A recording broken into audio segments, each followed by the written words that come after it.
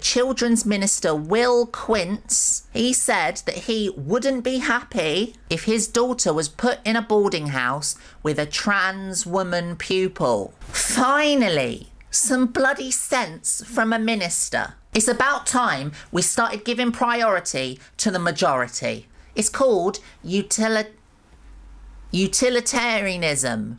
And no, that's not a new fad diet like veganism.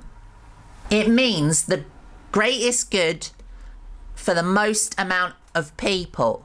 And that's why the pro-leave British Conservative Party Minister Will Quince is my personal gender-critical feminist of the week.